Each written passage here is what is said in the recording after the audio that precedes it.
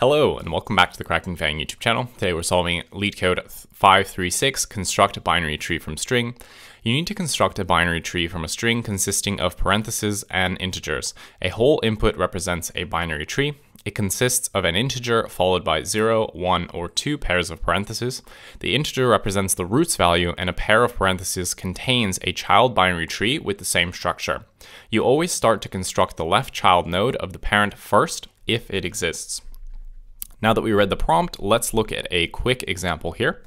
So we're given this binary tree. So this is kind of the visual representation, but this is how it's actually represented. So we can see 4, 2, 3, 1, 6, 5. So let's see how they actually got this. So the first one, the root, oops, is that visible? Maybe I'll change the pen color. Okay, so the first node is this 4. So this is actually the root of the tree. So we have this 4. Then remember that a child of a given node is represented when we have parentheses. So we have this set of parentheses here, which is actually going to represent the left subtree of 4. So these nodes 2, 3, and 1 are going to represent those children. So we have 2, so this is the left subtree. Then we see another parentheses, which means that we are now working in the left subtree of 2. We have our 3 here. We close the parenthesis for the left subtree. So that means that we don't need to go any further. Then the next set of parentheses is now the right subtree of 2, which is just the value 1. And we've now finished that. So this is now the left side of our tree. And again, we have a new set of parentheses. So we did the left set first, which represented the left subtree of 4. Now it's time to do the right subtree. So we have this parenthesis set, and we have the 6. And then we have the 5, which is the left side of that value there. So in theory, pretty simple. If you're just looking at it, you can visually put it together, but doing it in the code is a little bit more complicated. So the algorithm that we're going to use here is we're going to have an iterative approach with a stack where we actually build out the tree as we go ahead. So what we're going to do is we're going to parse our string from left to right. Now remember that when we see an integer, that represents a node, and if we see a parenthesis, then that represents that we actually need to build a subtree. So what we're going to do is we're going to have a stack here, and obviously initially the stack is going to be empty. The first element we see is going to be the root, so let's put in the value of the root into our stack. Now the next element we see is going to be a parenthesis, which means that we now need to do the left subtree of whatever the previous element that we saw. So we're basically going to do the left subtree of our 4. So now the next element we see is a 2, and we want to put that into our stack. And we see a new element, so we put it into our stack. Now we see another parenthesis, which means that we are working in the left subtree of the node that we just saw, so this 2. And the next value we see is a 3. So we're going to go 4, 2, 3 in our stack. Now what we see is we actually see a right parenthesis. So when you see a right parenthesis, this means that you are closing one set. So as you can see, this right parenthesis closes the one that we opened when we were working with 3. So now what we know is that 3 no longer has any children. So that means that we're actually done. We don't need to go further down into the children of 3 because it actually doesn't have any children. So when we see a right parenthesis, we know that we're done, and we can actually just assign the value that we last saw, the last element in our stack. We can pop it from the stack, and we can assign it as a child of the parent node that we saw. So whatever is the next element in the stack. Now 2, its left pointer is currently none, right? Because we haven't assigned any children to it yet. And its right pointer is also none because we haven't assigned any children to it yet. So since there's no children on the left side, and if you remember from the question prompt, you should always construct the left child node of the parent first if it exists. So we want to set the left child of this node 2 here to actually be 3. So now our stack is going to be 4 and 2, right? Now what we do is we see another set of parentheses and a 1. So we're going to add 1 to our stack, and this represents this node 1.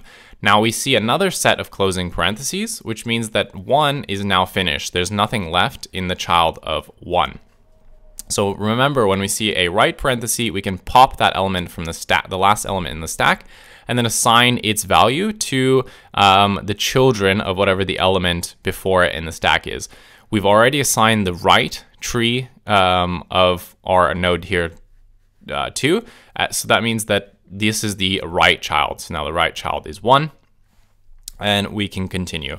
So now we see another closing parentheses, which means that we can now pop 2 and assign it to 4. So our stack is just going to be 4, and the left child of 4, since it's empty, we always assign it first, is going to be this node 2. So this node 2 is going to be the left child, and remember that 2 has a left child of 3 and a right child of 1. And essentially what we're going to do is we're going to basically go through this process again for the 5 and the 6. And eventually we'll basically construct this tree. I'm not going to go through 5 and 6 because you get the general gist. It's the same approach. Just to save time, there's really no need to go through it. Now, there are 2 little things which are a bit hidden in this problem, which they don't explicitly tell you about, which can trip you up. And the first one here that you don't see in this example is actually how to parse negative numbers. So we'll actually need to consider the case where there's negatives. We'll handle that in the code. I'll show you how to do it. It's quite simple. It's not really going to change the algorithm too much, so I don't want to get diverted, but it's really the same approach. The algorithm's the same. We just need to handle it in the code. The second thing that we need to handle is here you can see that all the numbers are actually digits, but you could have something in theory like 123 for a node value, which means that we can't just parse a single digit when we see it. We actually need to parse what could be an entire set of digits. So we'll need to handle that in the code, which we'll do momentarily. But that's the general gist. We're going to use a stack and basically go through the string from left to right, parse the elements we need, and reconstruct this binary tree. So without further ado, let's actually go to the code editor and type this part up. All right, let's now type this up. The first thing that we want to check is actually that we're given a string, right? If it's empty or it's null, we can't really construct anything, so we just need to return none. So we're going to say if not string, then we're just going to simply return none. Now we need a stack here to actually perform our operations, so let's now define it. So we're going to say our stack, it's just going to be an empty list. And we need to iterate over our string from left to right. So let's do that with a while loop. So we're going to need a pointer, which is going to start at 0. And we're going to say while I is actually less than the length of s. We need to do some processing here. Now, at each step, we want to get whatever the current value of I is, and we're going to basically do some logic based on the value of that. Remember, it can be a digit, or it can be a left parenthesis, a right parenthesis, or actually it can be negative. So let's now get the current character, and that's going to be whatever the string of I is. The first case we want to handle is actually the negative case.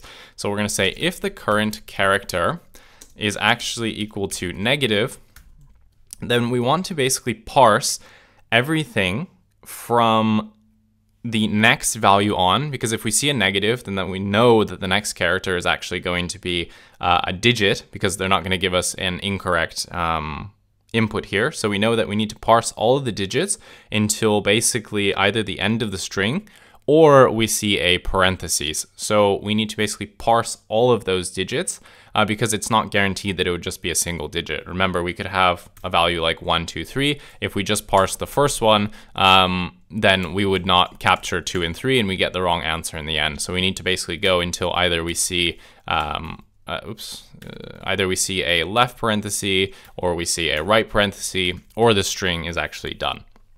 But in most cases, it'll be one of the parentheses.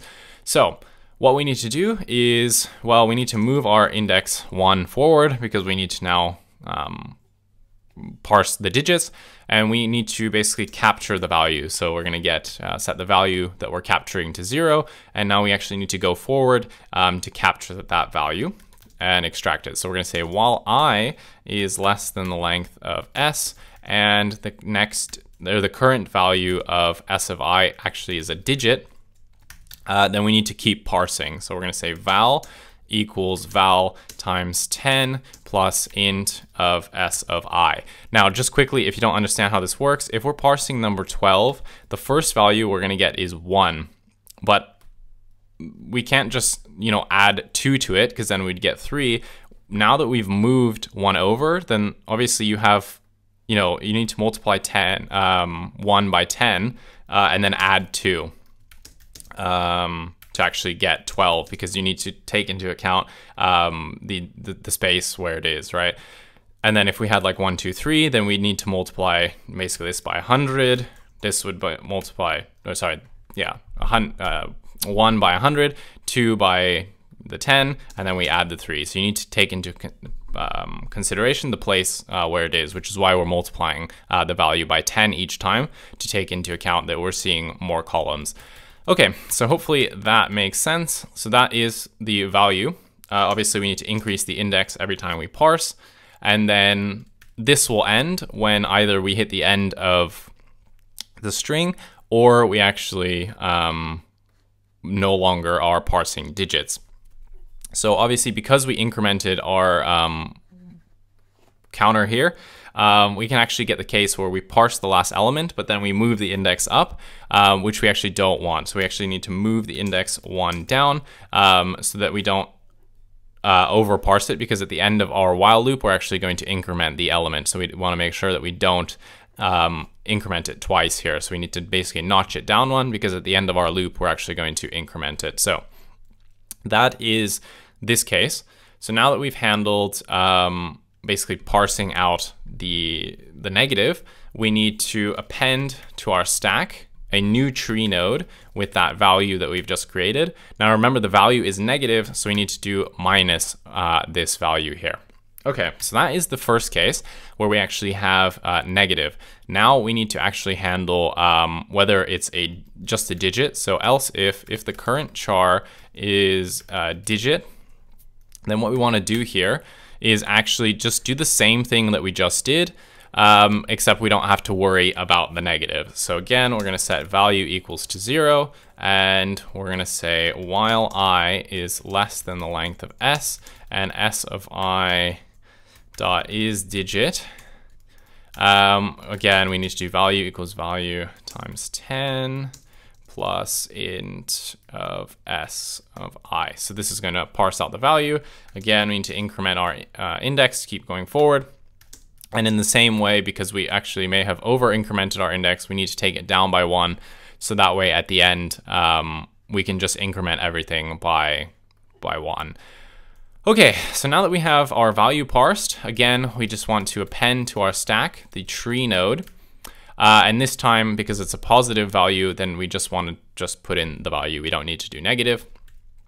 Otherwise, if the current character is actually equal to a closing parenthesis, then remember, when we see a closing parenthesis, we need to pop the last element from the stack, and we need to add it as a child to whatever the top of the stack is. So we're going to say that the top of the stack is equal to stack.pop. So that will remove the last element. And now what we need to do is we need to check what is at the top of the stack. Does it have a left child? If it doesn't, then we want to assign the left child to the element that we just popped. If it already has a left child, then that means we want to set it to the right, because if you remember from the problem, it said always populate the left pointer first before you do the right one. So we're going to say if not stack -1. So whatever at the top of the stack, if that doesn't have a left child, then the stack -1, its left is actually going to equal the top element. Otherwise, the stack, so whatever's at the top of the stack, its right element will actually equal to the top. Now we just increment our index by 1, and we continue through our loop until we basically finish our string. Now, at the end, the last thing that we want to do is actually just return whatever is at the top of our stack, because we will have removed all of the children, and the only thing left is actually the root, which we can just return. So all we need to do is just return stack of -1, and this will be the node we need to do. So I just want to make sure I didn't make any bugs here, and it looks like it's fine. Let's submit this, and it is accepted. Cool. So what is the time and space complexity? So obviously we are parsing through our string from left to right, and we're going to touch each element at most once. So the time complexity here is simply going to be big O of n, because yeah, we just parse each element in our given input once, and that's it. Space complexity, it's again going to be big O of n. In the worst case, our tree will be completely skewed to one side, the left side. So what that means is actually our stack is going to end up holding all of the elements until we get to the end, in which case we're going to then start popping everything. When you have left and right child, you can actually pop as you kind of go along. But in the worst case, if it's completely skewed to the left, then you would basically need to store all of those elements until you then start seeing the right parentheses, and then you would start popping them. So basically the space complexity is the height of the tree, but this is just going to depend on the size of our input here. So it's big O of n. So time, big O of n, space, big O of n. So that is how you solve this problem. Quite an interesting one, a little bit tricky because the examples, they don't explicitly tell you about negatives, and they don't tell you that you can actually have more than one digit in a row, so you need to actually parse that. But once you have those kind of edge cases in mind, then actually solving this problem isn't technically too hard. It's just kind of, can you move your pointers correctly and parse the digits? We've done this before in other kind of problems like this, so it's nothing too crazy. Hopefully you found the video useful. If you did, why not leave a like and a comment? Can really be anything. Smash your face on the keyboard, helps with the algorithm. Leave a subscription if you enjoyed the content. Otherwise, thank you so much for watching, and I'll see you in the next video.